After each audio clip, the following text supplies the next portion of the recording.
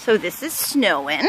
She had a tumor removed, which was non-cancerous.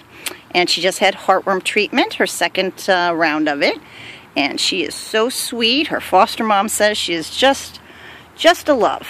Just a wonderful, sweet little girl.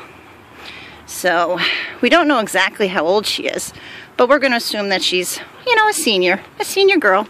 Unless she's just had a really rough life, which she did.